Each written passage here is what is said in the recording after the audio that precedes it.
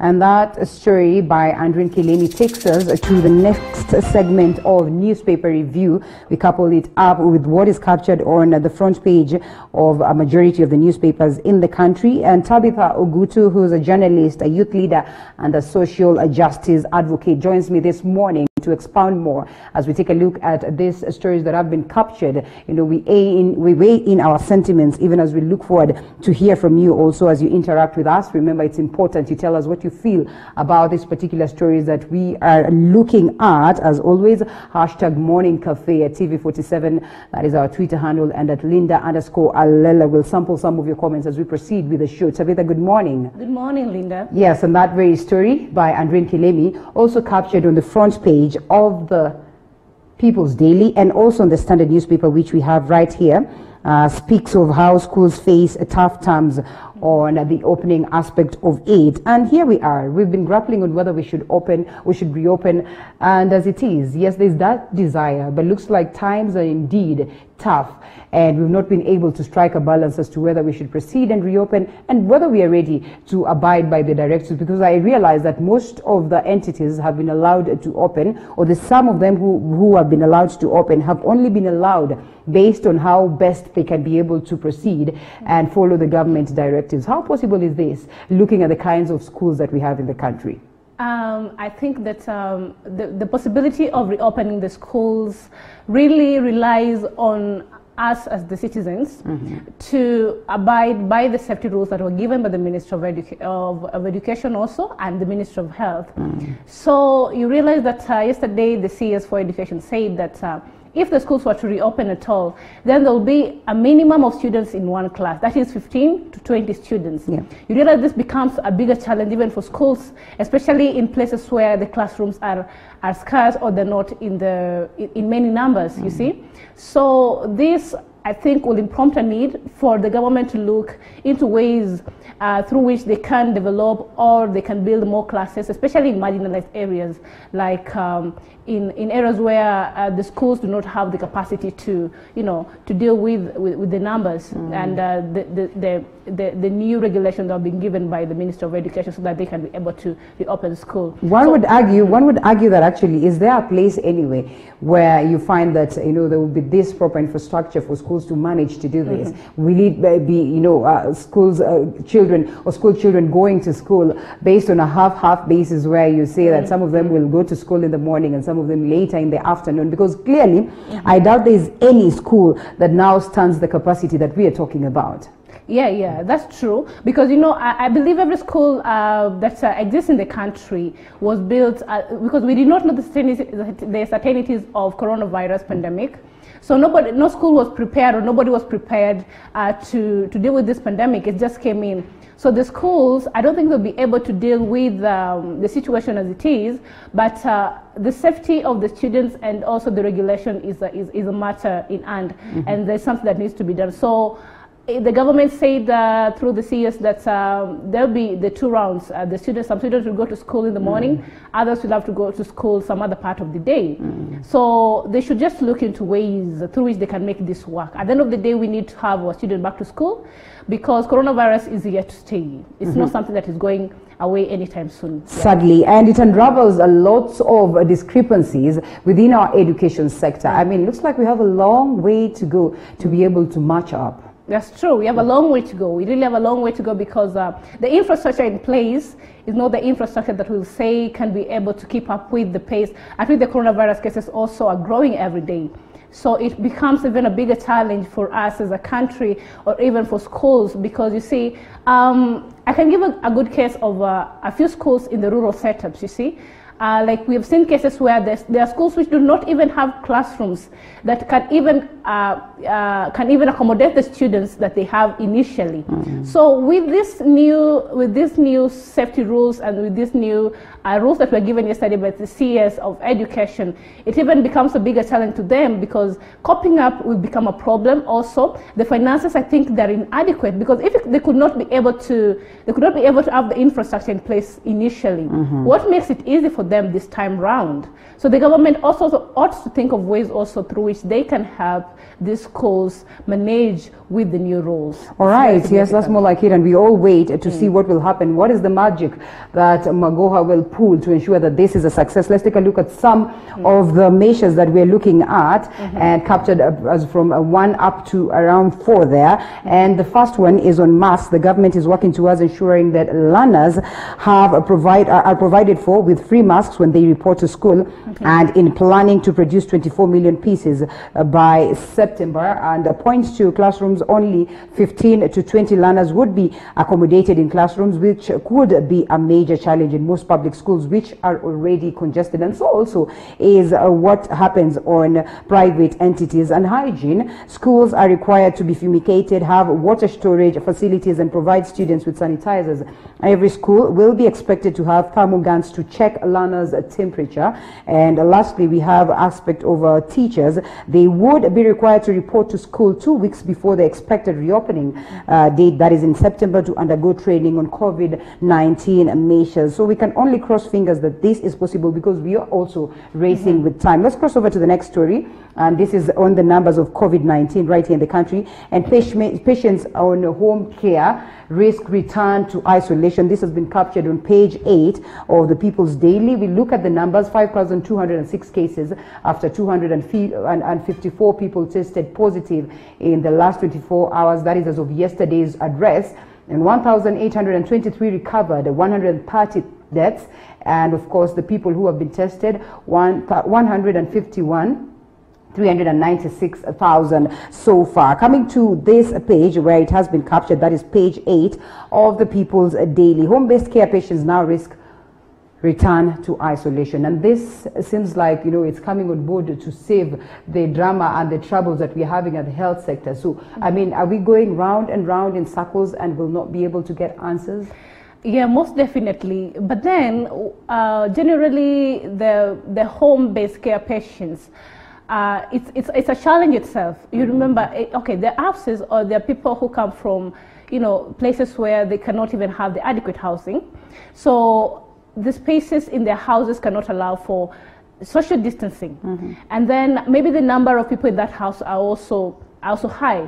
So it becomes really a huge challenge for them to practice the quarantine measures and also keep up with the pace so that they can get better. Now, the government, since onset of the home care patient safety measures, I needed to have it in mind that it's not a possible thing for every home to have such.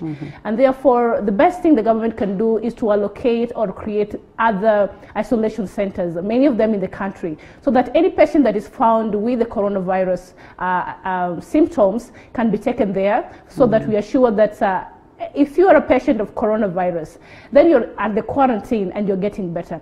Now, we cannot assume that when you're at home, you're following the safety rules. And you know, many people are so ignorant of the fact that there's nobody there to watch them, and therefore they just flout the rules the way they want it. So I think the government needs to create more isolation centers so that they can monitor. That's amazing. And of course, still on reports on what is happening on COVID-19, Commissioner, that is the Trans Nzoia County Emergency Response Committee, now argues that truck drivers are adhering to COVID-19 rules, contrary to what has been projected, what has been said, that they have been abating this. And also right here is another report on Matters COVID-19, not really Matters COVID-19, but Matters Health. There's an interesting story right here. Good Samaritans reach out to Mombasa drug addicts. Organization comes in handy in support of vulnerable abusers in coastal town amid embedded health issues. That's an interesting story out there. And also one on COVID-19. COVID-19 might wipe out gains in communicable diseases. This one I would love you to react to, because we have made so much gains in dealing with cancer. We have made so much gains in dealing with the likes of also malaria. We've done so much, you know, gains in terms of dealing with HIV and AIDS and other communicable diseases. Of course, some of them not there. And looking at how much energy has been channeled towards fighting COVID-19 is now a global, you know, concern. And the rest of the communicable diseases were equally a global concern. But it looks like for a moment we have stopped focusing on them and we have channeled all our minds' resources to COVID-19. What does it mean? it only means that as a country we need to also focus on what is affecting us internally. You know, coronavirus is a global pandemic. Every country is fighting it globally. But at the same time, we cannot ignore our own health sector. Yeah. We have issues to deal with that. We have the HIV patients also are at a crisis if they're not taken care of well. We also have other cases like the fight against malaria. The other time we were seeing that the education sector is at a higher risk because we saw that there are high numbers of teenage pregnancies. Yeah. So it only means that the government is not really paying attention that is expected to what is happening in the country. Rather, it's so concentrated in fighting coronavirus, which in my own opinion is not a bad thing.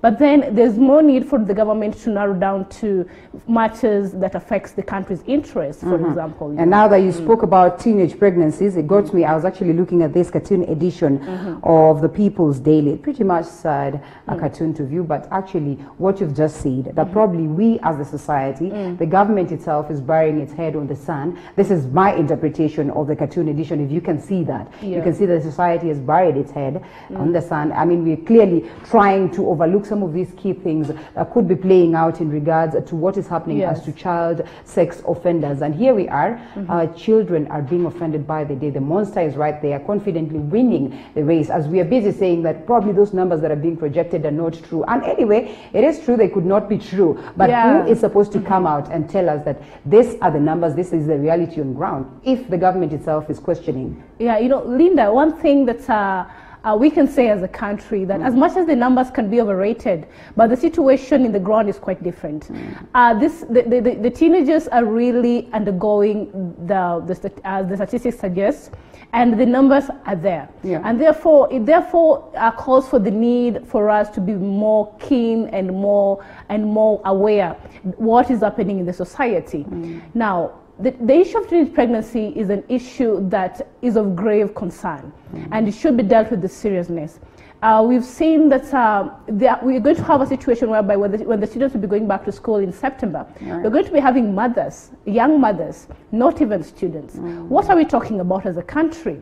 That has an impact in our economic, political, and even the social aspect of the country. And therefore, if this matter is not addressed, if we cannot speak about it, if we can just be ignorant and say that these are just figures which are not correct, and therefore the thing is not happening, and it is really happening, then we are not doing anything. And therefore it calls for the need for the parents to talk with their children at home.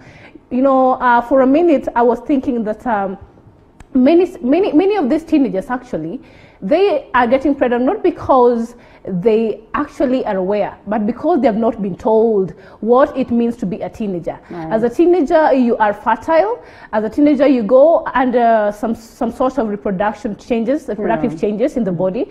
And if you're not told about them, then you'll just be going around messing around. You think that you're having fun, and then boom, you get pregnant. And then who is to be blamed? The society is to be blamed, because even some of we say that you're just talking of a few people who are taking advantage of these young girls. They're not held accountable. And therefore they just go scot-free. And then it becomes a habit. And at the end of the day, the girls suffer most. Therefore, something needs to be done. The parents need to speak to their children about matter of sex. It should not be a taboo anymore. And also the community needs to take care of the girls. And all those irresponsible male adults need to stop seeing the girls as instruments of sexual gratification. And that way, we'll be able to empower them. We'll be able to make them go to school and become the responsible citizens they ought to be, and not young mothers. Indeed, I agree. It's time that we address these issues as they're supposed to be addressed. Long gone are the days of pointing fingers that, oh, there's a generational gap, you cannot sit them down and talk to them. We need to speak these things and, of course, speak out the ills of society. Let's cross over to politics now, the politics of the nation. It's all BBI politics, says Waiguru. And Battle Kirinyaga governor dismisses impeachment motion against her. And of course, she says it's witch hunt by those unhappy with her profile. Yeah, looking at BBI and how much she's been on the front line in fronting this, of course, this has taken her somewhere up there at the level of indeed building a profile that is worth considering as, you know, one who would be looked at as a political master. And when we take a look at these stories that have been captured on the People's Daily, captured on page 4, it's BBI politics, Waiguru claims on her trials. Governor has been a pivotal figure in rallying support for the referendum project, especially in a central region. And when you look at this and the impeachment process up until at that point where, of course, the Senate was hearing this and we're expected to get a verdict by tomorrow, what do you make of the entire thing? You know, the case of Waiguru is not any different from other cases we've seen in the country, even the case of Waitito the other time when he was impeached. But then what makes it different is the fact that there is a committee that has been put in place to look into the evidences and make an evidence-based decision so that we can determine best really if the claims that were alleged against her are of any substantial facts, But then Waiguru said, I've been following this case and it's been very interesting. The way she's been saying that these are just some allegations which do not have any substantial evidences, and she has all the evidence to prove that they're not. So it's a pull situation, and the side of the MCAs who voted the vote of no confidence against her, they also want to win. She also want to win, and therefore what we can have as a country, or what we should have as a country, is a situation whereby justice is served. So the justice will be served based on the findings that the Senate committee will put in place. You know, we cannot just assume that she has abused the office, she's grossly violated the constitutional requirements according to Chapter 6 of the Constitution. We can also not say that she's misappropriated the funds, as it was said earlier, as an allegation by the MCAs of the Kirinyaga County Assembly. So what we can do is just wait and see how the verdict will go. I've also had arguments that this might be just a formality. And the situation might be compromised. But I would like to say that sometimes it's good to just give benefit of doubt and cross our fingers that we're going to be served with the best of justice, and we're going to get the justice out of all the situation. And at the end of the day, the people of Kirinyaga will be able to say that actually the committee that has been allocated with the task at hand has dealt with this matter in a way that is supposed to. And also to add on top of that, I've had allegations that we are trying to, or many other female leaders are coming in hand to support Waiguru, and they are saying that this is just one of those times that they're fighting a female leader, because you know, being a female leader, especially in a gubernatorial position like Waiguru is holding, is quite challenging. But then I'll challenge and say that as female leaders as well, we encourage for transparency, accountability, and integrity. So that because we do not get into these offices by just chance, or we are not lucky to get them, we go for the seats like just other contestants do. And therefore, if you find of incompetence, then the law the long arm of the law should also play part in this. And therefore, let us just see justice being served, and let's not make unjustified comments or opinions about the whole situation. Let us wait and see tomorrow. As we await for that, we hold on to the words of the chair of the committee, that is Senator Cleopas Malala. He says that indeed he ensures that the people of Kenya are going to get justice out of this. Still on matters politics, Kiunjuri now surprises us. This has been captured on page 6 of the People's Daily, and also the front page of the Standard newspaper. Ruto's Mount Kenya ally dumps Jubilee and launches new party. And there you go, and we have it right here. Yes, the party, and of course it's supposed to give service to the people, so it's called the Service Party. What do you make of this? I mean, honestly, US, our dreams are valid, and yes, she has some stamina. He has some stamina. Sorry, on matters politics. So, wrong move or best move at this time? I think all these are in the preparation for the 2022 elections, and I think that Kiunjuri will be one of the rivals that the deputy president will have to deal with in the 22 run for the presidency. And therefore, this is a good move. You know, Kenya is a democratic republic, and therefore you're allowed to form parties, you're allowed to come with your manifestos, and you're allowed to do what you can do as long as it meets the constitutional requirements. So let's see how it will go. Otherwise, we wish them all the best. But I think it's quite a move and it's quite a challenge, and the deputy president should be prepared for something. It's not going to be easy. All right, we wait for his communication. He said that it should be clear that he's not going to run for the Laikipia gubernatorial seat. So we wait for his communication on whether he's going to go for the top seat. And again, we also talk about the constitutional changes that are looming. We do not know whether this is going to play out, but we can only wait to see. And still on matters politics, DP allies threaten court action over railway secrets, and I think the SGR has been an issue right now. We might not delve that deep into that because again, it's still something that is being probed. We can only wait to see. But also on matters transport, Moha says that he's not going to relent. He's going to ensure that the impeachment process against CS for matters transport, that is Macharia, will proceed as he expects them to. Jicho Pevu in Parliament? Jicho Pevu in Parliament, most definitely. And I think if the Jicho Pevu in Parliament is going to bring out some light for the Kenyans, because all we need is transparency, accountability, and we also need responsible leaders. So if Jicho Pevu is going to bring us those corruption cases, you know, for a long time Kenya has been fighting corruption. It's become like cancer in the country, you know. It's eating up the economy, it's eating up everything. And therefore, our leaders need to come to the fact that we cannot just do things the same way we used to do them for our own benefit, because some of our leaders are very greedy. You're given a position to work and you think about yourself. You embezzle the funds and you do not think of what the citizen will benefit out of it. So at the end of the day, if the CS for transport is found to be of any incapacitation or to have used the funds that are allocated for development of infrastructure and the transport system as it is, you should be held accountable. Yes, like just any other leader we have seen before. Others have gone home out of the fact that they could not be responsible of the position they were given. And therefore, if Jicho Pevu can make this come to light and we see the proof at the end of the day, it's not all about allegation but evidence-based decisions, then that is what we need to see. All right, and I have lost this one. There's one that has been captured on the front page of the Standard newspaper. But anyway, I'll tell you all the same. It's about the bromance and of course the handshake that we are talking about right now. And the argument is that it's just a matter of time before we see tough times for Right Honorable Raila Odinga and President Uhuru Kenyatta. Is it so? Historically, what we've seen also, I mean, people coming together, alliances, we have, you know, this coalitions, and then eventually it's never good. It's never a good divorce. What I can say that since the onset, the handshake was a very, very, very, very applaudable idea.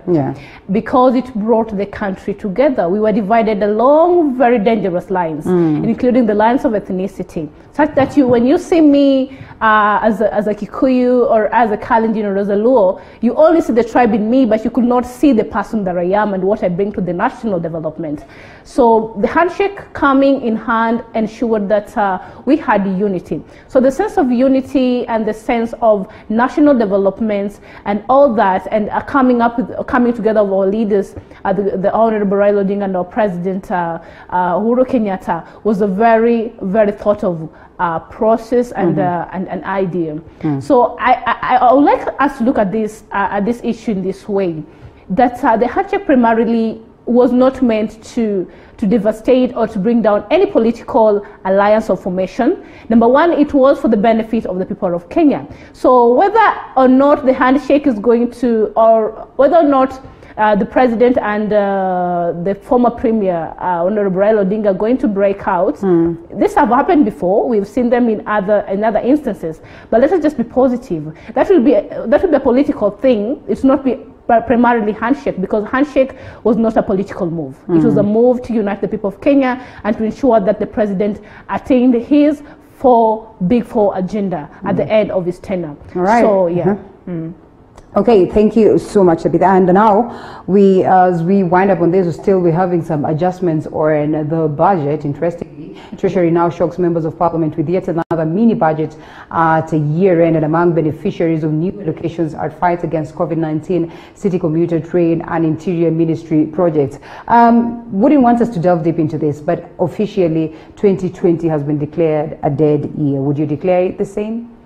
I think we can say that it's dead here, but there is hope still. Yeah. Because necessarily, if we can say that 2020 is a dead year, then we'll be losing hope. And this is what we need right now. We are fighting a very serious pandemic globally. It's affected the economic situations of countries worldwide. Not a country has not been affected, and therefore we can say that 2020 is a dead year. It can be a dead year because a lot of things, a lot of activities have not been able to be implemented, you know, economically and even in other sections of the country as it is. So still there is hope that at the end of the day we shall be able to get something out of it, but not really everything. But then we have hope. So it's not necessarily a very dead year, but it's a year that we can expect, even just, you know, there's a hand that is light at the end of the tunnel. So we need to be positive about everything. What we need right now as a country is not to be negative about situations, because we're already facing a lot as a country. A lot of families are going hungry. A lot of people are losing their lives. There are increasing numbers of coronavirus cases every day. So it's a concern. The only thing we can do is be hopeful and also, you know, just hope for the best at the end of the day. Yes, indeed. We cross our fingers for the best. There's still so much that has been captured in the newspapers. We were not able to go through all of them. Haji once caught in a curfew boys killing, denied a bail. There you go. The police officer was arrested and charged with murder of a minor in Kiamaiko area in March this year. Of course, the police brutality, also an issue of concern, and many people discussing about that. You want to weigh in something small about that? Yes, I would like to weigh in something small about that, definitely. You know, as a police, or as the board in charge of protecting the citizens of Kenya, is supposed to do that. You know, even as their motto suggests, Utumishi kwa wote does not mean brutality. You're supposed to give direction. You're supposed to protect the citizens. You're not supposed to use the laws, or you're not supposed to use the power that you're given to make others' life difficult, especially going to the extreme of claiming lives through just through manners that are not very good. So the police department, they're supposed to ensure that they protect the citizens of Kenya, and they do not use the force when dealing with them. There are other ways of solving conflict. There are other ways of coming up to terms, but certainly killing or doing away with life is not one of them. They should rectify and serve the people instead of using force against them and even claiming lives. It's very unfortunate, and is a matter that needs to be addressed. Yes. And in talking about, of course, protecting and preserving life, there's still some bad skirmishes ongoing, and now that is in different areas, especially the Kapedo area as always. And now Natembeya comes out to say that you will pay for your sins. That is George Natembeya, and the security boss warns these people, and he gives them actually a stern warning that, of course, if you continue to fund bloody skirmishes, you will ensure, or the government will ensure that you face dire consequences in regards to the same. So we can only hope that peace will prevail. And so much so on Matters News, but we'll not delve into looking at everything. Thank you so much, Tabitha Ogutu, once again a journalist, a youth leader, and a social justice advocate, for the great insights as we take a look on the newspapers. It's now time that we take a short break. We'll be coming with more, of course, on the state of affairs. We take a look at the current issues that are ongoing right here in the country, the key topics that we'll be discussing later on with the panel. So don't you go anywhere. Remember, your feedback is very important. Hashtag Morning Cafe at TV47, at Linda_Alela, our Twitter handles. Let's get to hear what you have to say as we proceed. After this break, Morning Cafe is back with much more.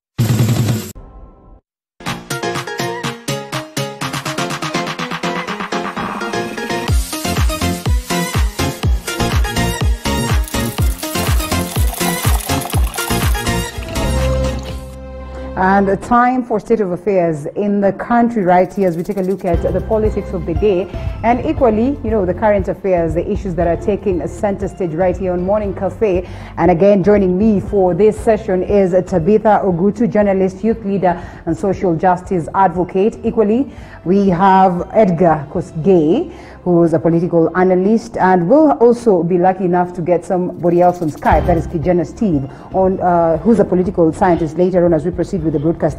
Edgar. Yes. Mambo vipi? Good morning, Linda. Been a minute, man. It's minute. Yes, and I will pay me, Chacha. I can't wait to hear your take on technically everything that is happening. I know. And once again, Sasa. All right, Tabitha, we have you again. Thank you for having me. Yes, so we cross over. Okay, well, I think we'll start with this particular story that we also had touched on.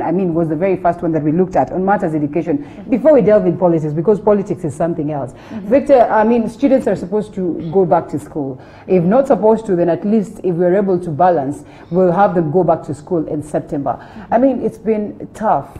It's like more of a guesswork affair for students, for parents, for teachers. Reports that are coming from home are not impressive at all. Sincerely speaking, what do we do?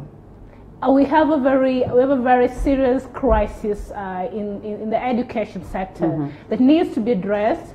And as I said before, that it all relies on our efforts as citizens to, to adhere to the rules and the safety rules that were given by the Minister of Education and also by the Health Ministry.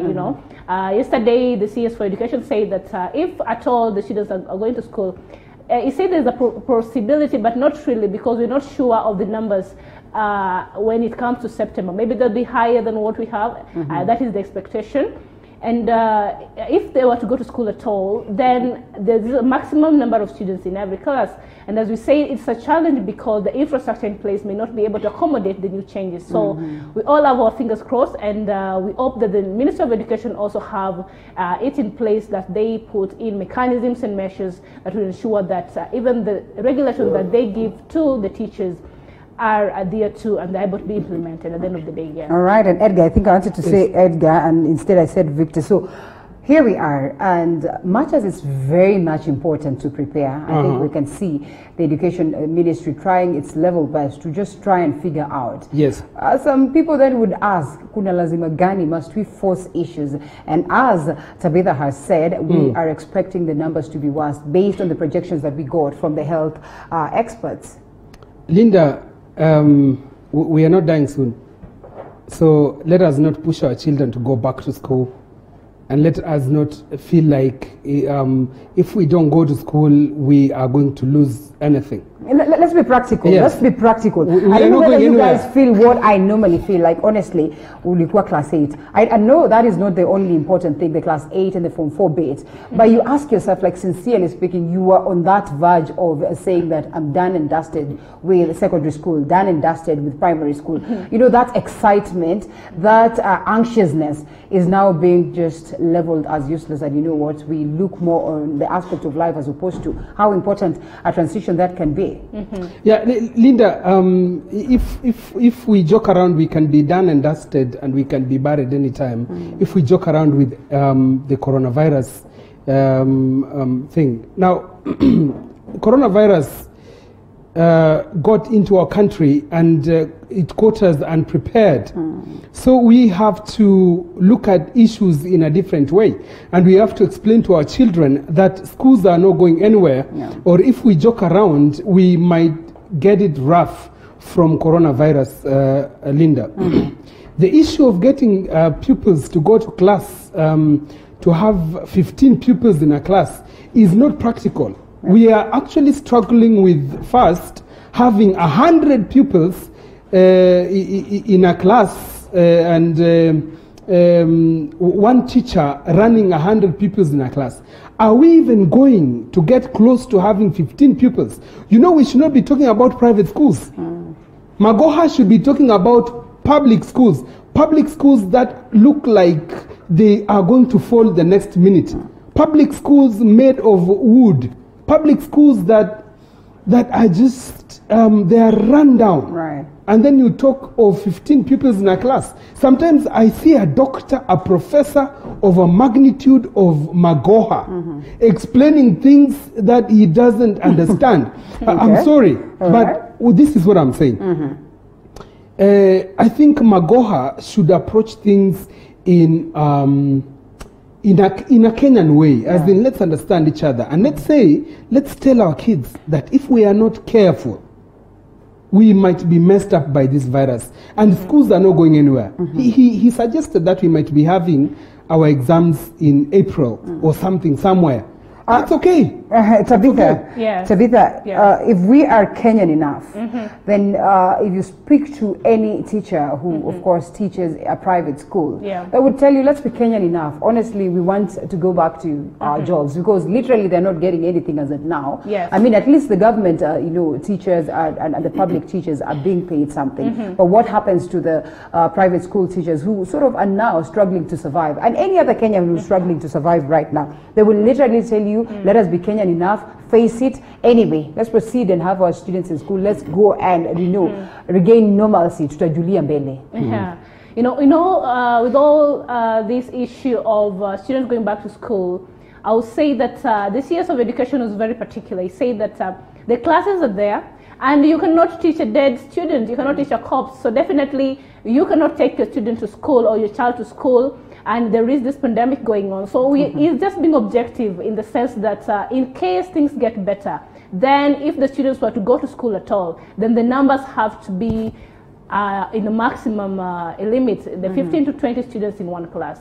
So he's just trying to be objective, and again, he's trying to work his way throughout the clock so that he ensures that even if the coronavirus is able to be tackled in a way that brings hope to the country as a whole, and the economy is reopened and the schools can also go back to normalcy, then we'll have a situation whereby, the students will have to be 15 to 20 in class. In addition to that, the private school teachers, they have been trying. I can say that there've been virtual learning going around, literally throughout the country, and I think the parents to these students have been able to pay up. But then you see that they're greatly affected because they're not able to get some income. Just like that Wamamboga, who is not able to open her kiosk because they do not have the finance, and the situations are tough, the economic times are so hard to deal with. The teachers are also faced with that challenge, and therefore it calls for a need for the parents of these private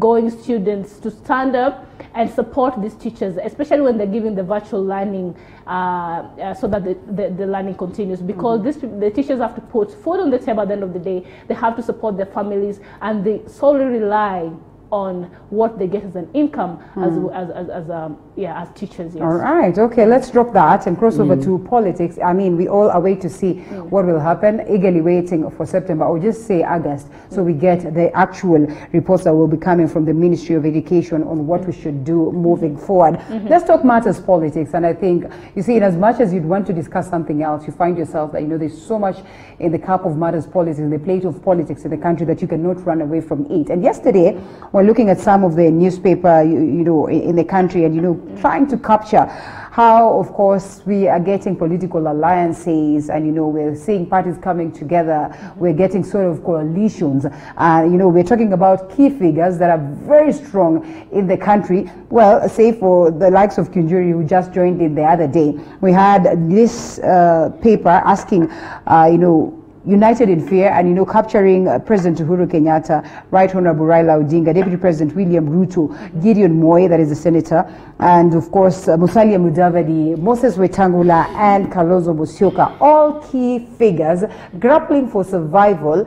Edgar, Yes. Where does it place them on this talk of 2022? Genuinely, is there any of them who's willing to step aside for the other? First and foremost, let me just conclude. I had a point. Yes, on matters education. Yes, sure. on matters education. I wanted to tell Kenyans that the government will not always protect you people. The government will not always think for you. Yeah.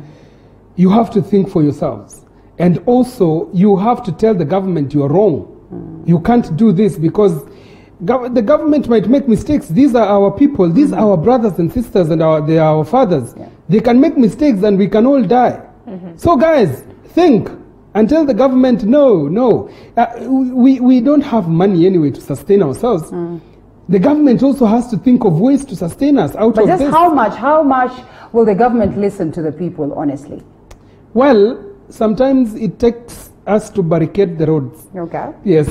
I hope you're not calling for that. And to tell them you are not passing here. Come on. Anyway. Then you will land in jail because you will have gone against, the restrictions that have been put aboard in regards to COVID-19. We know we've seen demonstrations across the world, and then we ask ourselves, we're talking about measures, but then again, we're not abiding by the same measures. Yes. Now, let me weigh in on the politics of the day.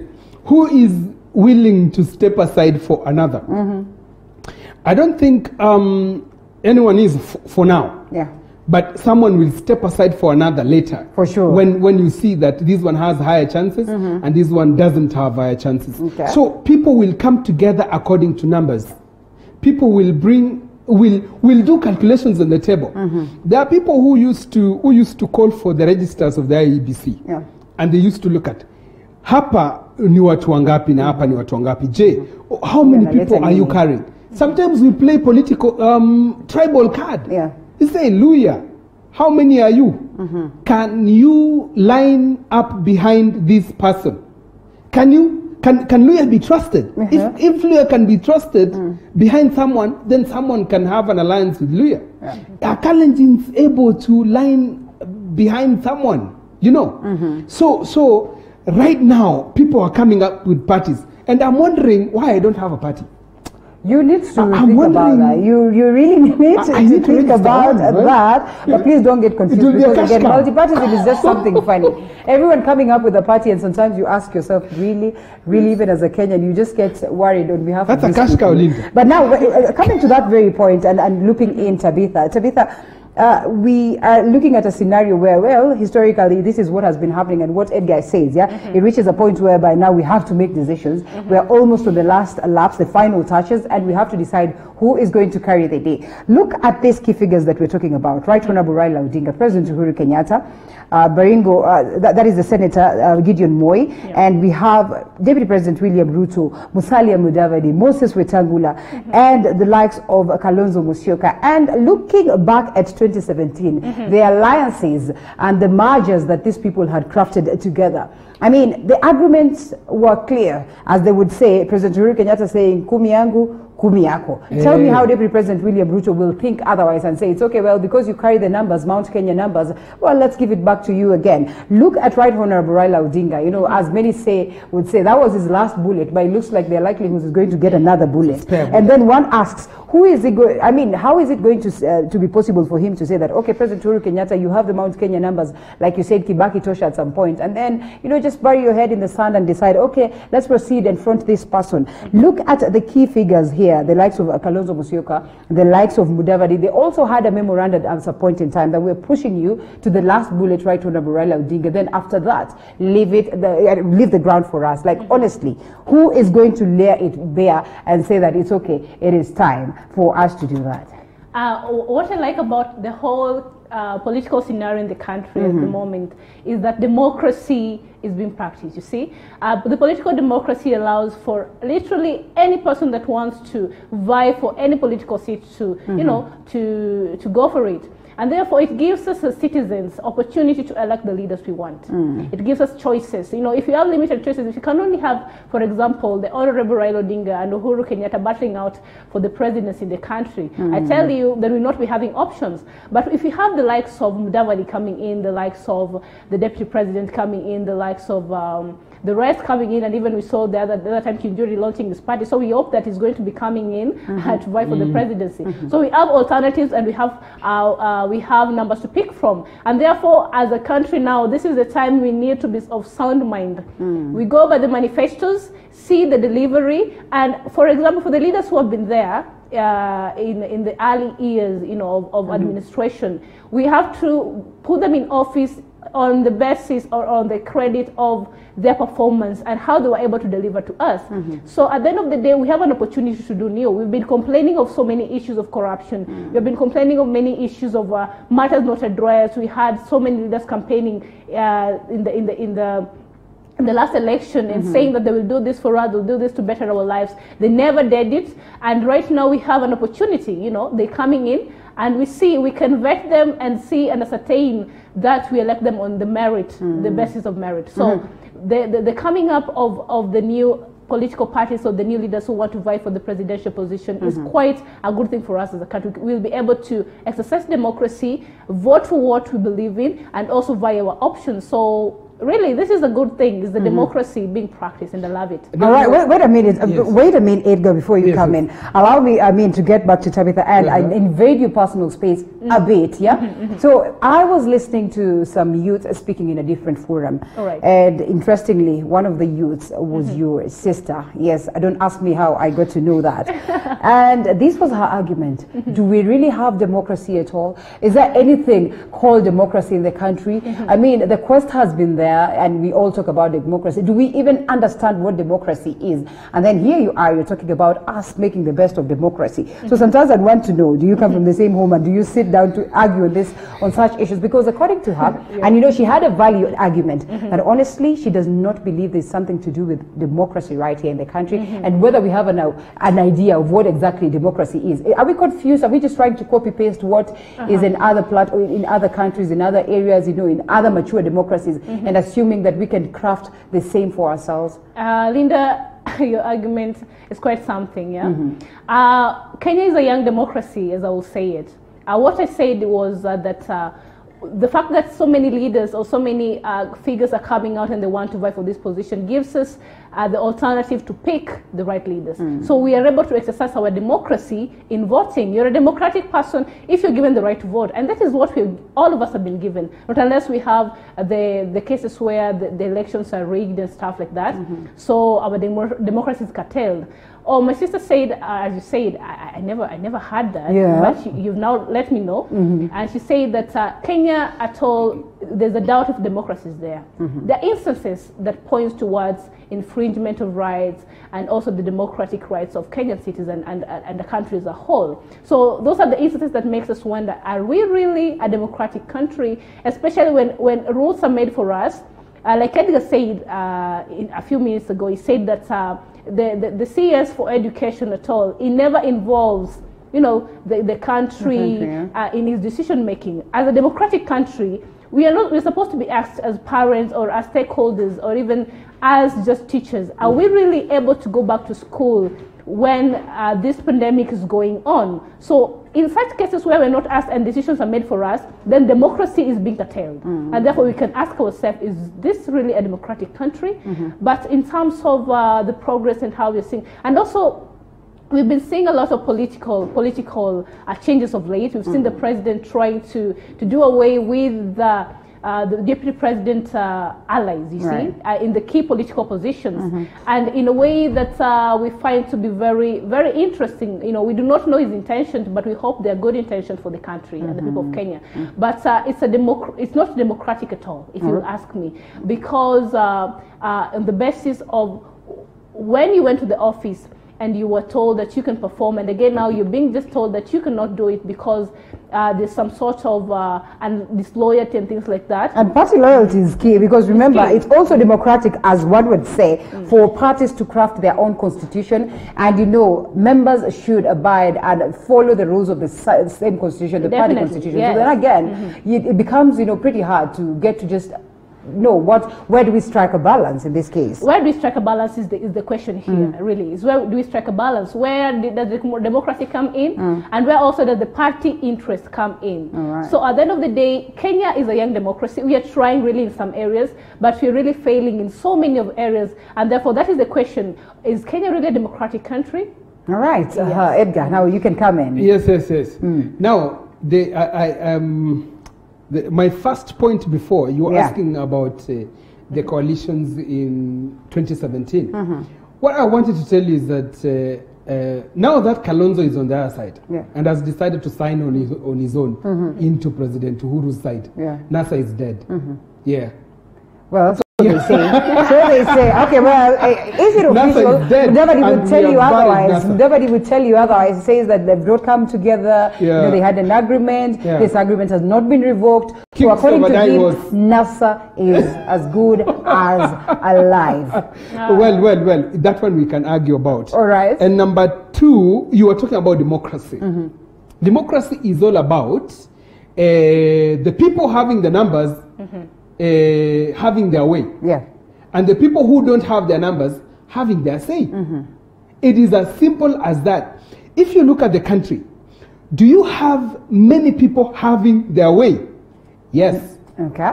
Do you have the few people being trampled upon and having their little say? Yes. Oh, yeah? It's a democracy. Okay. Yeah, as So we simple as that. qualify? Sorry?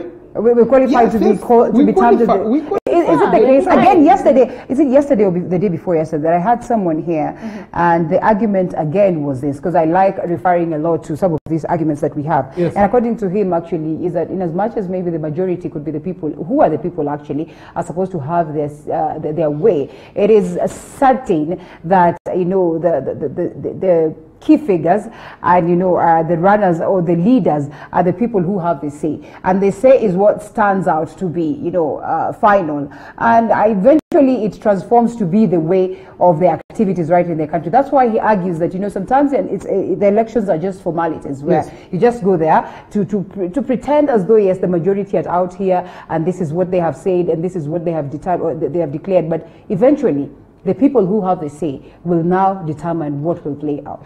That is true, Linda. But there's something I wanted. There's something that you had spoken about party loyalty and party sycophancy, Right.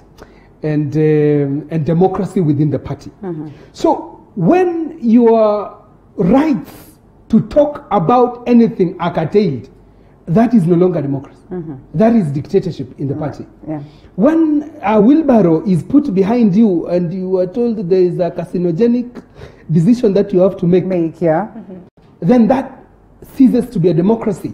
It might be nice for the ODM people and the Jubilee Kieleweke side right now, Yeah. but tomorrow it is going to be worse for the country. Right now they might be enjoying the rulings that are happening here and there. But let us encourage people to have divergent opinions. You see, Linda, your face and my face are different. Just like my opinion and your opinion. Yeah. We cannot have the same opinion. So let's sit in a room, have different opinions, and let me cede mine, let me calm down, and we take yours, you know. But let mine be heard. That is democracy. But there's always that option of you going independent if you feel like you really cannot abide by what the party or the majority of the party dictates. So if it's a question of democracy, then one would argue, if you feel like, yes, the kitchen is too hot, then step out. And sometimes you've clearly seen that push, you know, you people sort of feel like the kitchen is too hot, step out. And if you do not acknowledge that you need to step out, then we'll push you out literally, like what Tabitha says is unconstitutional, or maybe it's not right democratically. Hence, you've seen the purge that has been happening. And the purge has not just been in Jubilee Party. The purge has been across different parties. We probably are expecting latest in Wiper Party when they say they want to oust Justin Mudama, who again declares that I vomited them long time ago. Now, Linda, before Tabitha says anything, Yes. Long time ago, parties were not funded by the public.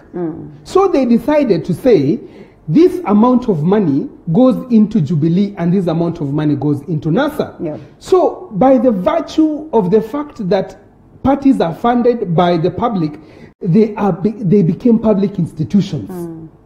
That's why we are the ones paying for the parties. And also MPs contribute monthly towards the party's affairs. If you are not given time to air your views, then what are you in the party? And if you say divergent opinions and you are pushed out of the party, then what are you? This precedent is dangerous and we are going to fall as a country.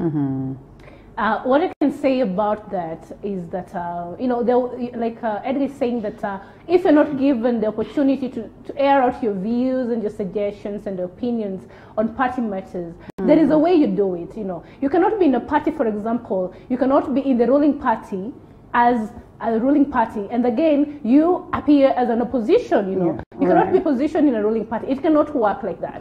So if you have a divergent opinion, like you're saying, every Kenyan has a democratic right to have a divergent opinion, so that when you're heard, that is democracy, which it is. But you are supposed to have a channel. You are supposed to have a manner through which you communicate. If you have an issue with how, for example, the president is carrying out his operations, and you are in the ruling party, you're not supposed to come out openly and start, saying matters that are contrary to what we look at a ruling party as it is. You become an opposition instead. So that is disloyalty. And disloyalty to the party is not something that we can say is a democracy. There's ways through which we can talk about issues. And therefore, if you cannot channel your opinions and suggestions in the right manner, then it only becomes a solution for the president to find the best way to deal with such. So you are politely agreeing to what the president has done in terms of the pageant, clearing the house. And anyway, a majority of people have been calling upon him to, just put your house in order. Probably this is his best way of putting his house in order. And speaking of putting his house in order, then one would question, the Mount Kenya region is a little bit imbalanced as it stands right now. We still are not clear on who's the kingpin. We still are not clear on what prospects the president enjoys at this particular region. We still are not clear on whether indeed the Deputy President William Ruto has managed to, capture the Mount Kenya region. And as one would ask, will Kimunya rally region behind? Okay, well, will he rally the region behind Uhuru? And now that we are having Kijana Steve, the political scientist, joining us all the way from Nyeri, what is the mood on ground, Kijana? Yes. You can hear us? Thanks, Linda, for that. And before I can answer that, hello? Yes, before I can answer that, I would like to first address the issue of party democracy. And one thing I would like to say is that the reason as to why we really brought about pluralism or having a multi-partyism was because we needed to have many voices, both dissenting and those that also agree. And we needed to have a party that has internal democracy. But what we have seen is that we have changed that concept. And the concept we are now working on is loyalty to the party leader or loyalty to those who own the party. The thing should be having loyalty to the party manifesto, to the party ideology. But what we find right now is that we have parties that are not formed on the basis of ideology. They are not formed on the basis.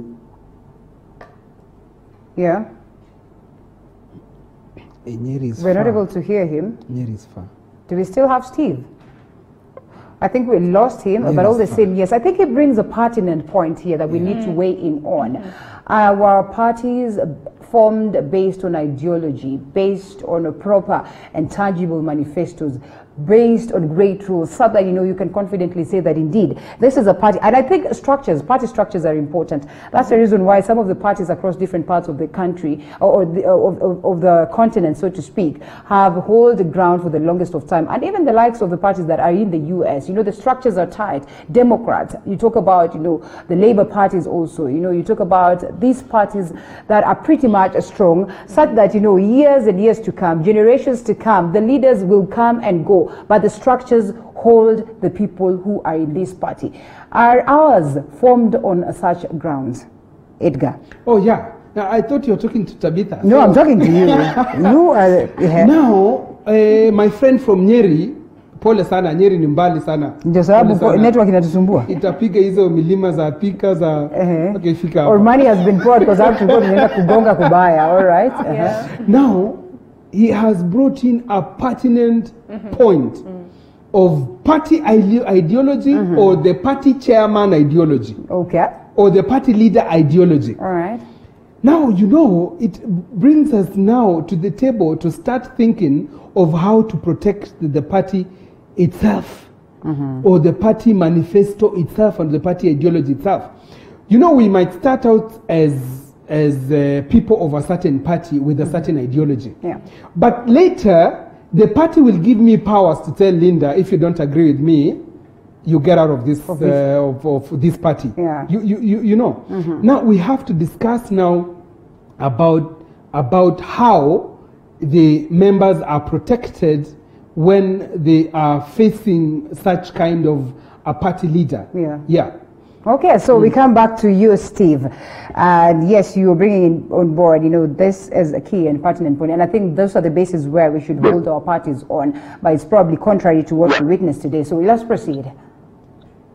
Yeah, I wanted to give the case of United States, where we have the Democrats and the Republicans. You find that the loyalty of the Congress members and the senators and those who are part of the party is not to Trump or to any sort of party leader. It is to the party ideology and what the party believes in. Right. And that is, I think, what we need to inculcate in our parties right now. Because for as long as parties are, the loyalty to a party is based on an individual. What about when Uhuru Kenyatta goes in 2022? So that is why we have parties that after every election period, after every 5 years, those parties die.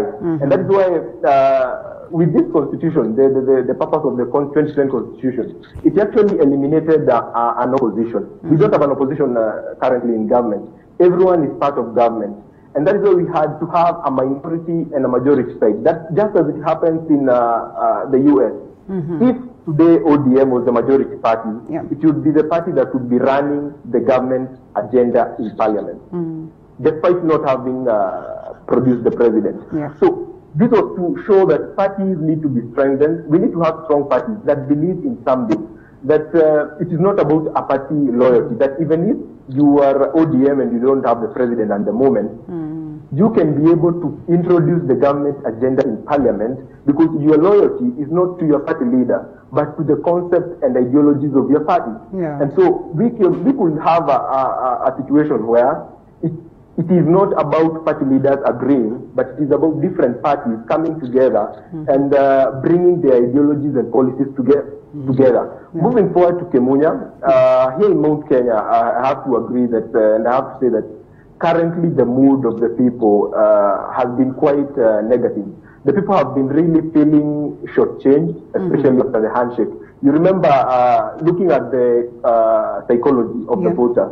The voter came out solely with the objective of voting to send Raila Amolo Odinga home.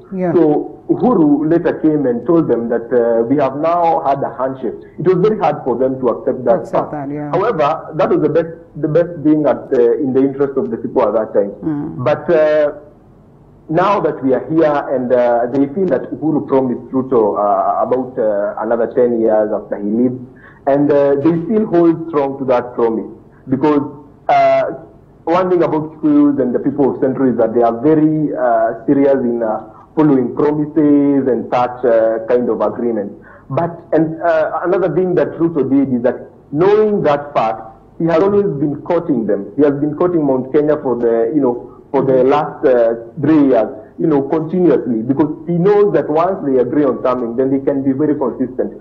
However, with Kemunya's introduction and Duale's removal, I have to say that I saw a lot of celebration in his constituency, Kipipiri, but the people here, the mood generally is not really embracing that kind of leadership. They don't really embrace him as a regional leader. The way Kemunya occupies that position is not really what a personality like Kagwe or Kionjuri occupies in the region. For him, maybe he could bring the favor of his constituency or his county to the government, but not generally the region. The region has really been complaining about development, and I think with what you've been seeing recently with CS Macharia coming and launching Mau Mau roads all around, Mutahi Kagwe coming and giving briefs in local hospitals, it is all in a bid to bring back Mount Kenya to Uhuru Kenyatta. Because Uhuru Kenyatta had totally lost control of the region. But I can say that with what he is doing and the current changes he is making in the party, although it doesn't look, the people have not really embraced that. I have witnessed the voter in the past. And it is very easy to change the mood of the voters. And what you need to change the mood of the voters is to just place an enemy. The reason that's why Kikuyus and the Central people have really come out in large numbers in the recent elections, unlike in the past, is because there was an enemy created in the name of Raila Amolo Odinga. And speaking of which, again, you also go to this side of Raila Odinga. There was also some, disappointment registered. And a couple of times we've even had a key of his supporters, coming out to say that, what, we're done and dusted with Baba. Baba, failed us in a way. And in this case, then we're going to ensure that the likes of DP, win the elections as early as 6 a.m. in the morning. Coming to you, Tabitha, I know you've weighed in on this already, but all the same, looking at it on the other side of the coin, the truth, the handshake has been considered as a unifying factor, something that was good for the entire nation. But then also out of it, culminates some level of hate, resentment from another side of the DP and a majority of other people. What does it speak about ensuring that, again, we are able to enjoy this unity to perfection or to the maximum? And how far will it take us, knowing very well that these are politicians and we know how they play their games? After a while, if their interests are served and you no longer need this person, you're going to drop them. Then what is left of the Kenyans who are grappling for unity, courtesy of the handshake? Linda, that's a very good question. For the reason why there is a difference in how everybody views the handshake altogether. Yeah. As much as the president and the former premier say that it was solely meant to unify Kenyans, but others feel like it was not the main thing, is because they feel like the premier, for example, you've asked me that the deputy president feels like this was just one of those political moves because politicians are always politicians. If we cannot view that the handshake was for the purpose of unity, then we'll be speaking the same language. You'll not be seeing someone as an intruder or somebody who's just about to bring problems or just all about bringing problems to the party. So the deputy president, since the onset of the handshake, always said that the purpose for which the handshake was made was to benefit the two key roles involved, especially the former Prime Minister of Kenya. Yes. And since the onset of the same, we saw that NASA as an opposition party died. NASA has not been opposing anything at all in the government because it's become part of the government. So in other ways, we can say also that this was a political move. Because why else is Honorable Raila Amolo Odinga not so vocal about issues? We have seen things going wrong in the country. He's not come out to defend or say anything about them. This is the handshake. But before the handshake, like you remember the case of Han Waiguru with NYS Saga. Yeah. He was the lead voice in calling for justice and saying that there was embezzlement of many, a lot of money in the public, and therefore there was a need for accountability. But since that, we've seen many leaders that have been doing the same things, but the former premier has not been able to come out and talk against it. So since he got into the handshake, if it was a matter just of unity, not political interest, then he should have also played the role of being an opposition leader, whom he was. So opposition died, and as Edgar said, Kenya is in a very wrong terrain if something is not going to be done right. And speaking of which, let's look at the bigger perspective and the African politics at large, and how much we've seen leaders trying to, first of all, change constitutions so at least they can still remain in power. Some of them altering, key, of course, clauses to ensure that they still stick in power. And, we've literally seen a majority of them pointing fingers at each other. For instance, you'll see Right Honorable Raila Odinga pointing a finger at, the likes of Kibaki, the likes of President Moi, the likes of actually President Uhuru Kenyatta, saying that you're invading or you're going against the constitution. And the aspect of age has played out.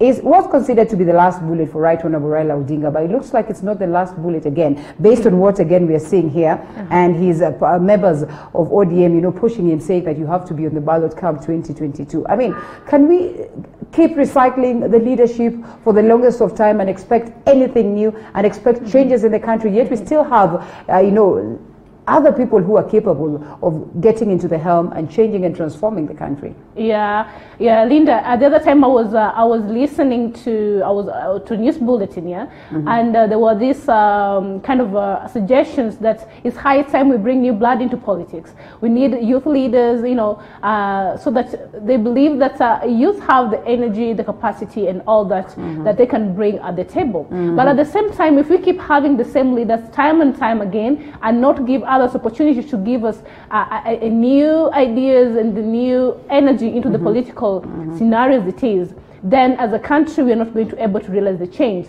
So right. if we want change as a country, change has to become by us choosing the right leaders. And as I said, there is nothing here a matter of age or anything. We have people coming in board wanting to vie for these positions.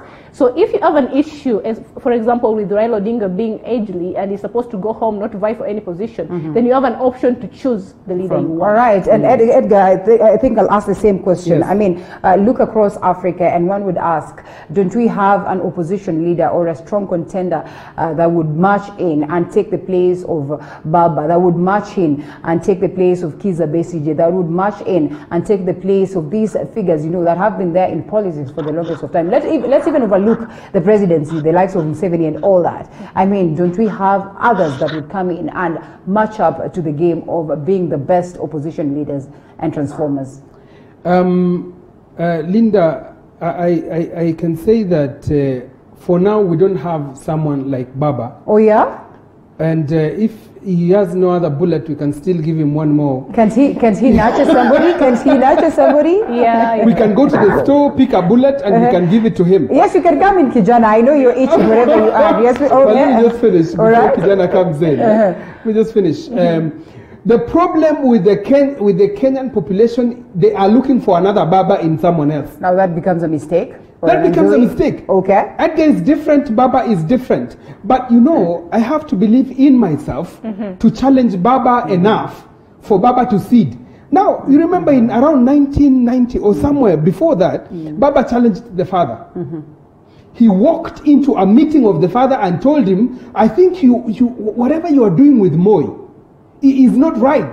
Face Moi and confront him. So Baba started his war early when his father was still alive. Yeah. We need someone to face Baba and to oust Baba. Someone like Deputy President William Ruto, who's inching into those directions. No. William is not ousting Baba in any way. No, William is running his own way. Don't you think he's coming up politically, you know, and his strategies and all that are considered to match up those ones of Baba?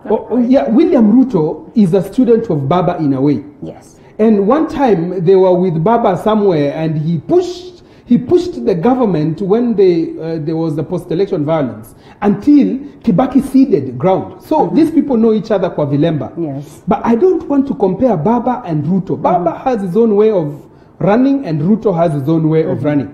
Now, let me weigh in on the issues of the Central Kenya province and Amos Kimunya and Ruto factor. With a lot of caution and with a lot of humility, I want to say that Amos Kimunya, if he was going to rally Central Kenya behind Uhuru Kenyatta, then Kenyatta is wrong and his advisors are wrong. Okay. With a lot of caution, I want to say this, that the deputy president is the man to watch in Central Kenya. I'm saying this with a lot of caution. I'm not sure about it. Now, Kijana can help me. Kijana Steve, do you approve of that now that you're in there? Do you approve of what Edgar is saying? Well, what I can say before I even go back to the opposition issues is that Central Kenya, currently I can say that 70% of the people, their feeling is that they believe that William Ruto deserves his part in government. What happened to the statement that you can only rent a Kikuyu but you cannot buy them? But you cannot buy one. Yes, well, you remember in 2013, in the run-up to 2013, it was agreed that, this alliance that had Mudavadi, that it was going to be Mudavadi who would run. And before 2013, some years ago, or 2 years ago, you will not expect that Uhuru Kenyatta will be a front runner for the 2013 general election. Kikuyus, as I say, you just need to place an enemy figure, just like they had placed in Raila Odinga, and they will now come up in large numbers to vote against it. So right now, the feeling is that the people right now are with William Ruto. But as we move forward to 2022 elections, what their kingpin, who is Uhuru Kenyatta, will tell them, it is likely to influence how they will vote. The moment Uhuru Kenyatta comes and tells them that I have these issues and these reservations with William Ruto, these people are going to really move forward in that direction. So the 70% are not genuine with DP as it stands. As it stands, 70% of the people in the mashinani, you go and ask that Mama Mboga who is in the village, and especially having been oppressed, you've seen the kind of taxes that have been happening and the kind of policies that have been happening. These people believe that Uhuru Kenyatta at the moment has failed them. And that is why Uhuru Kenyatta is really trying his best to redeem himself and redeem his image and control, not just over the Mount Kenya leaders and the Mount Kenya parliamentarians, but also over the Mount Kenya population, because that is what is most important, especially going forward to BBI. But at the moment, as it stands, the most favorable thing towards Ruto is the current failure in service delivery and implementation of the Jubilee Manifesto. But he's part of the government. He's part and parcel of this Jubilee government that we're talking about. Well, he has, if you look keenly how the likes of Ndindi Nyoro and those who, move forward with him, especially from these regions, they have really been running an agenda that William Ruto no longer has stake. Okay. He no longer has influence to make any decisions, to implement any policies, any government project on behalf of the government. The only time he will have taken responsibility is when he was going all over around, launching projects, some of which are not fully implemented. But the moment he stopped that, the moment he was denied that prerogative or that kind of right. Do you suppose he was denied out of malice, or genuinely there were some discrepancies that were playing out and hence there was needed to salvage that? In terms of stopping his going around. Yeah. Yeah. I mean, at some point in time, you had the president endorsing him and saying that when you see him around, just know that I have sent him. Then what could have informed the change of tone? And was it informed by malice, or it was a genuine move towards protecting what one would have considered as, the allegations that were purported on aspect of corruption?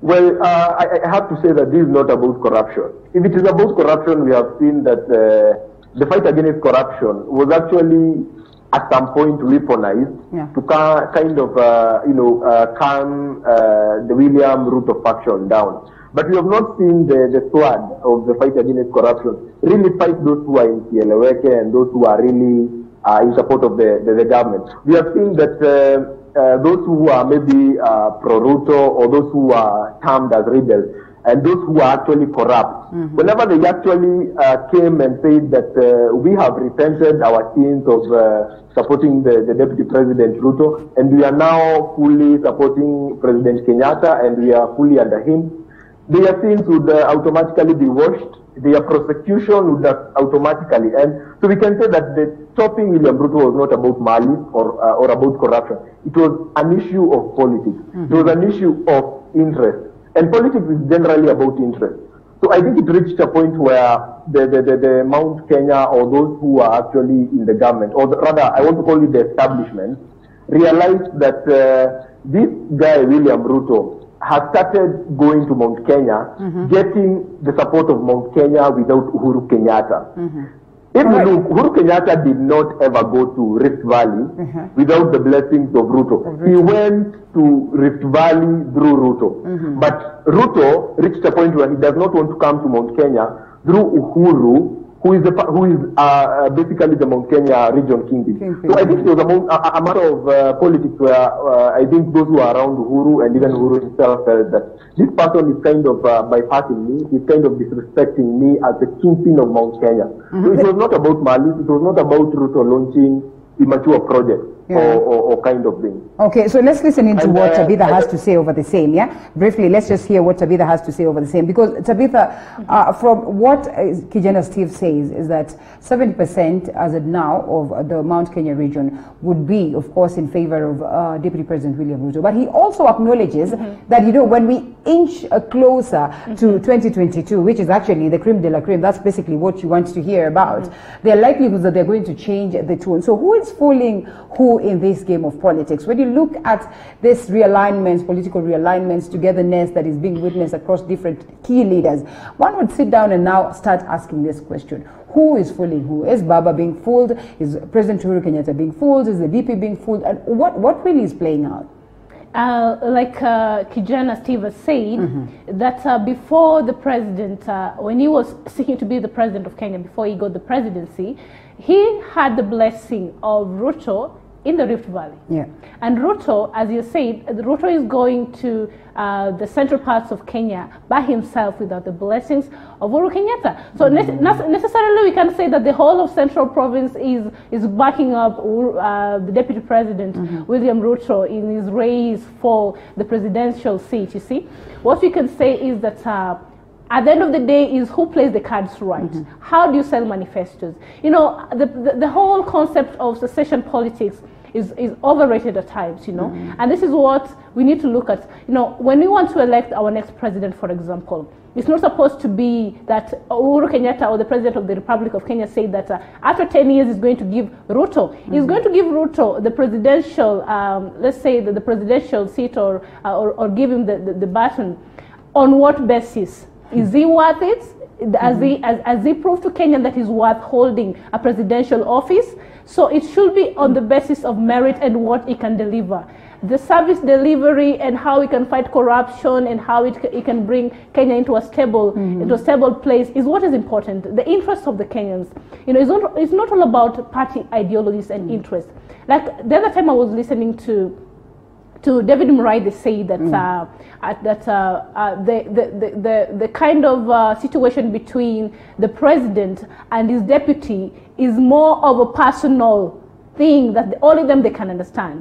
And that is the reason why you see when in public, they appear to be very cool. And yet when you come to the ground, things are quite different. We see that the president is really, the deputy president is really hit by the current changes and the political realignment and things like that.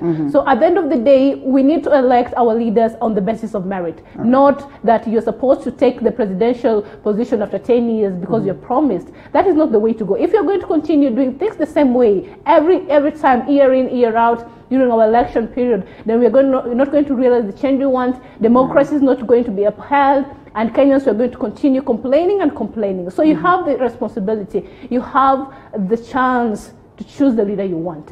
You have the brains to carry along to. And Linda, before you come in, this is actually being directed to you. So someone is writing to us and they say, kuna watu wako sikia hii maneno vizuri. President Uhuru Kenyatta alisema 10 yangu na 10 ya DP. Alikuwa anamaanisha 10 yake ya presidency na 10 ya DP as Deputy President William Ruto. Like how labda hata ni 10 nyumba 10 nini nyumba 10 initiative nyumba 10 initiative ya 10 yako huko 10 yangu hapa.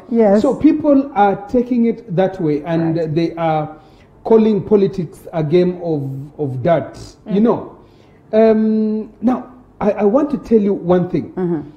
William Ruto will not physically go against the president because he is the principal assistant of president's principles. The president cannot oppose himself. So William Ruto can play his politics away from the eyes of the president. You know?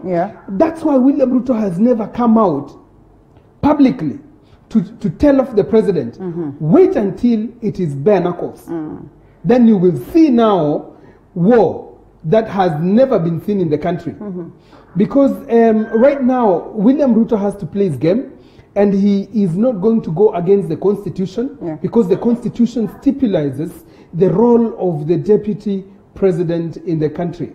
Now, kumi yake, kumi yangu is a word that was used to woo the Kalenjin nation, and it worked. And people in the Kalenjin nation, they know how to keep promises, and they will remind you daily. Akina Tabitha calls them Jalango. Yes, Jolango. Those people are known for something else. Kikuyus are known to keep their promises. Kalenjins are known to also think about it. So, whether Uhuru has changed or not, I think he should change tactic on how to approach this.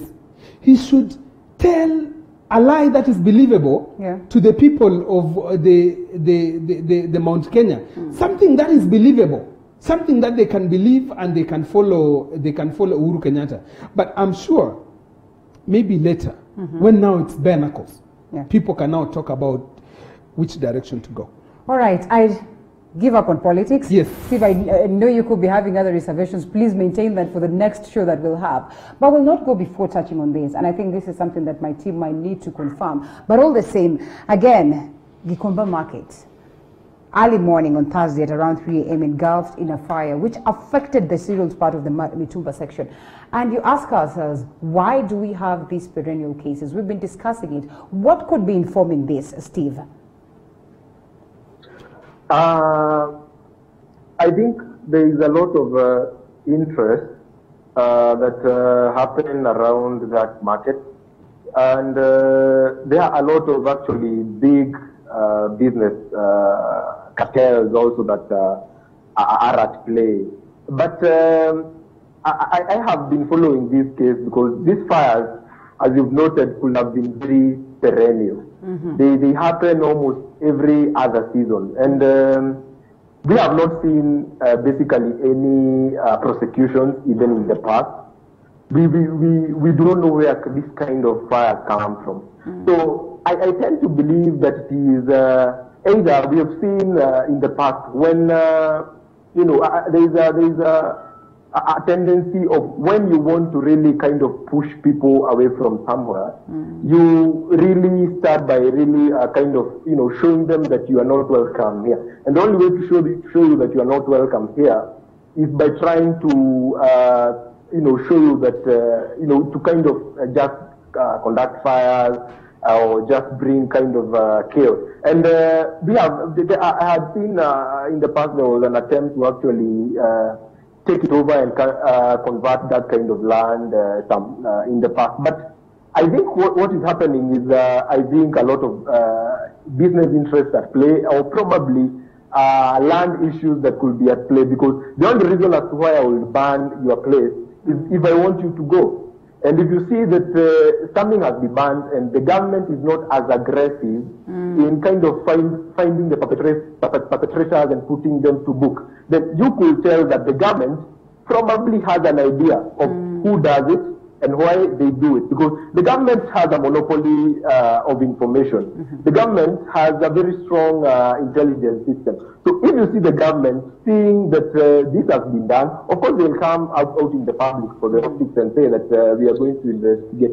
But we don't see that kind of investigations expedited and arrests done. But before I even conclude on that, I would like to just comment on a point that was very important about opposition politics, even as we close on politics. If you look at this issue of, we were talking about the Bobby Wine, where is the new Besigye, where is the new Raila Amolo Odinga?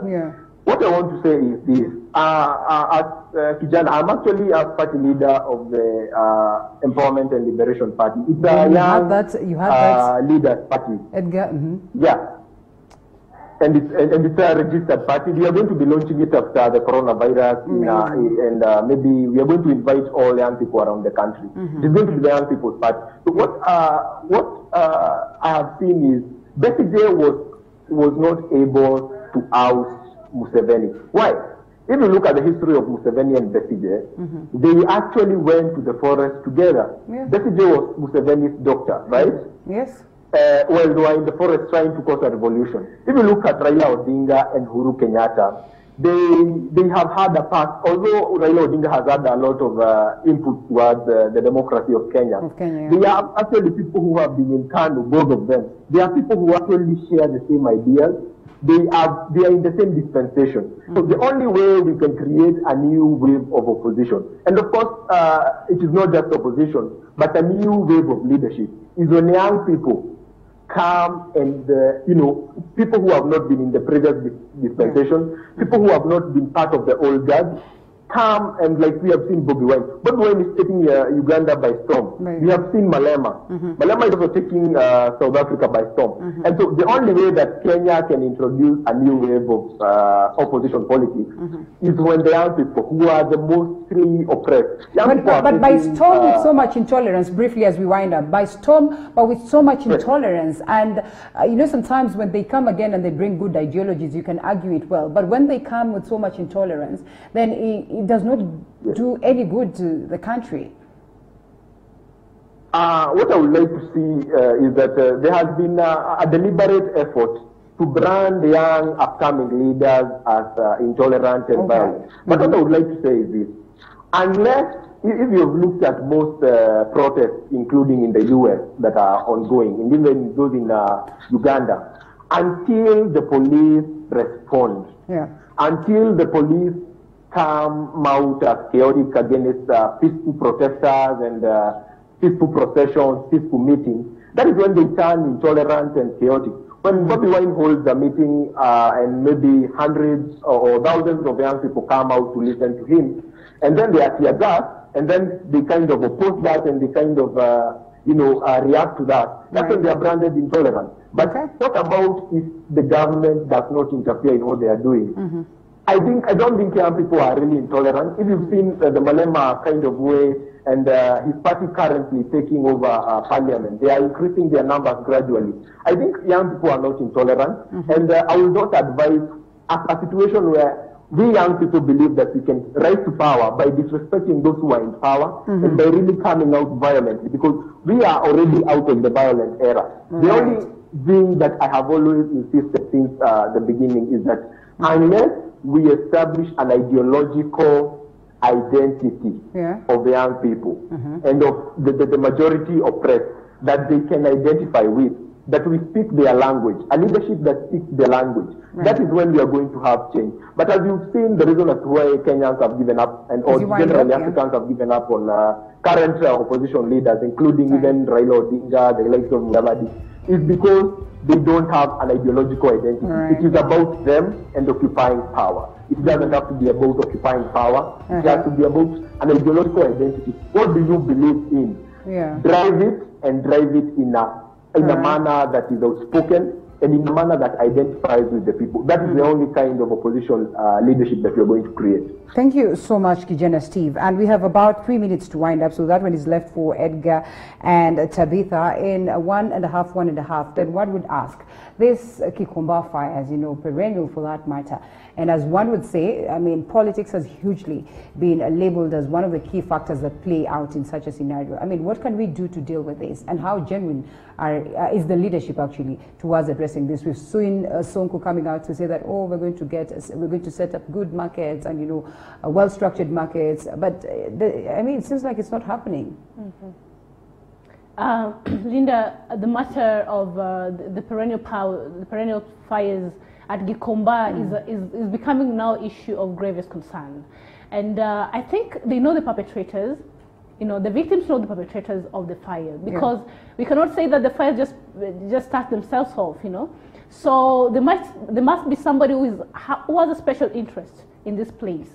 And the better you come out and talk about these matters, or if there is any kind of disagreements, or, you know, we have, you know, in marketplaces, you know, there are always those times when things are not working out because there are disagreements here and there. You can have a dialogue, talk about them, and then the government now, the county government of Nairobi, to be specific, needs to put structures that are permanent, you see, and also that can help in curtailing the fire outbreak. I want to say one thing in a minute about what Kijana Steve said about youth being in politics. First of all, I want to congratulate him for his new party. I hope I'll be part of it.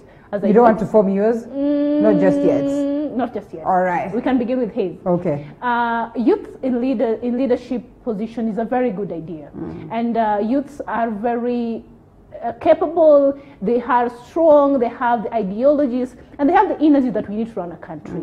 The only thing we have is not a space, you see. We need to be given a space at the table so that we can have the bargaining power. We can be able to talk about what we think this country can go along with, you see. So if you're involved in the process of leadership and the process of governance, and we're brought to the table to also give our opinions. The problem is we are not given the space. We are not involved in the process of decision making in this country. Like we say, the likes of Honorable Raila Odinga and the politicians who have been there since time immemorial, they've not been nurturing these young leaders, and therefore they view many of the youth as intolerant, which is not the case actually. They're youth of sound mind, of capability, and of great ideologies and minds in this country. If they're given opportunity to execute, this country will go and be speared ahead. Well, of course, one would then argue what has happened with the youths that we have in leadership right now. Have they done justice? Have they done what we would have expected of them? Anyway, subject for another day. As we wind up,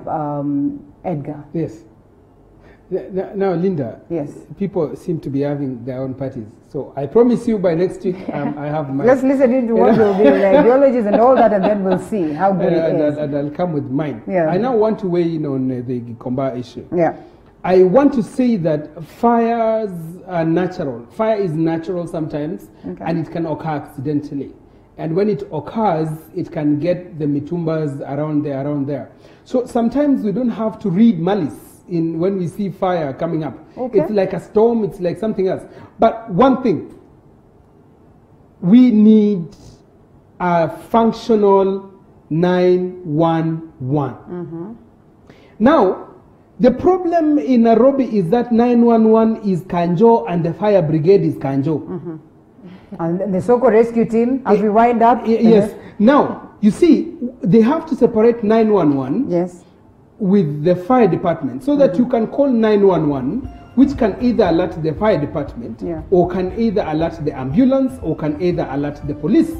So it goes like this. You have the planning, you have execution, and you have the audit. Yeah. You cannot be the planner, the executioner, and the auditor.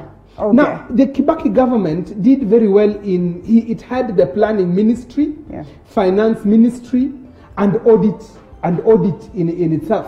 So in the city fires, to contain city fire, let us have 911 different. That will decide what to do with the information that you're calling. Right now, 911 is dead. Okay. We have none. All right. Kenya is in a dust bin. Well, the numerous times we've tried calling that, but sadly time is not on our side, Tabitha. Let's just wind up on this one because we have another segment coming on board on matters lifestyle, a whole different, ease altogether as we move into the entertainment industry. So, Kijana State political scientist Edgar Kosgei, political analyst, and Tabitha Ogutu, social justice advocate. Thank you so much for your time. Forgive me, Tabitha, for starting with the gentlemen as opposed to starting with the ladies. But they say ladies first, men before. All the same. Thank you so much for the great insight. Thank you so much for your time. Looking forward to see you some other time. And you do not go anywhere because we'll be right back with much more.